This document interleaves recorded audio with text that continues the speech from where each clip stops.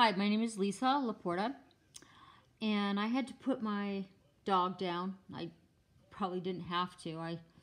He was in bad shape. I feel like I could have saved his life. He had histiocytic ulcerative colitis. He was a boxer. The vets it's very difficult to deal with because the vets are kind of throwing darts. They don't really know what they're doing. And they know what they're doing. They're good. I'm not going to say they're all bad.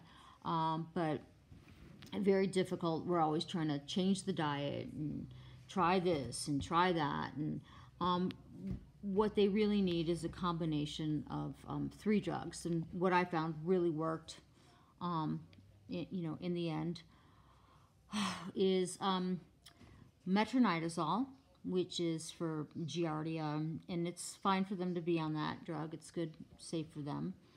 And then also Enrofloxacin, or also known as baytril. That's the second drug. And then thirdly, clavamox or Amoxicillin.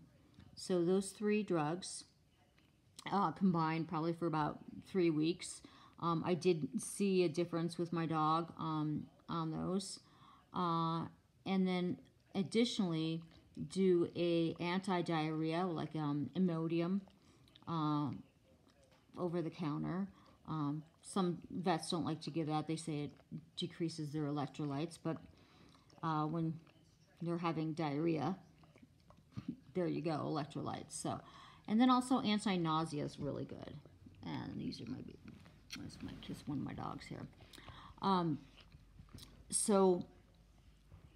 Those 3 drugs combined with the anti-nausea, anti-diarrhea, I found really what I should have kept my dog on. I did make a lot of mistakes with different diets and different drugs. One drug that we tried that really was not good for him and was the, I think it was called cyclosporine, which works for lots of dogs in other areas, but for my dog it decreased his appetite, made him very nauseous and more diarrhea. So lost some fur too with that. So that kind of brought him down a bad path.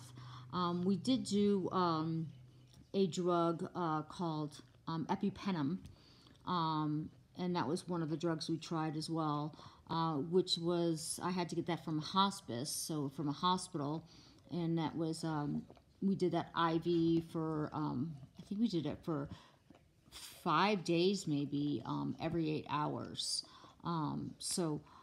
intravenously, and that kills E. coli, but it didn't do everything for him. So I really did see the results with, and it was just too late. I screwed up, and I don't want anybody else to screw up. So this is why I'm making the video. So I'm just going to repeat them again, sound like a broken record. So Metronidazole, definitely keep them on the baytril or Enrofloxacin, which is like the miracle drug for ulcerative colitis, and then do an Amoxicillin or clavamox.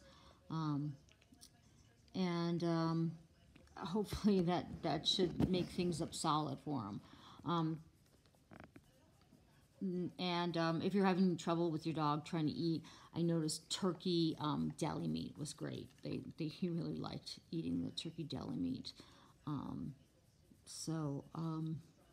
I just wish best of luck to everybody and want to help as many people as possible. I did actually save 1 dog already with my information. Thanks for listening. Good luck. We all know how much we love our guys.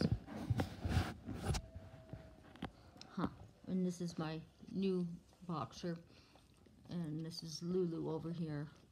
And I got another one running around. Okay, guys. Right? Take care.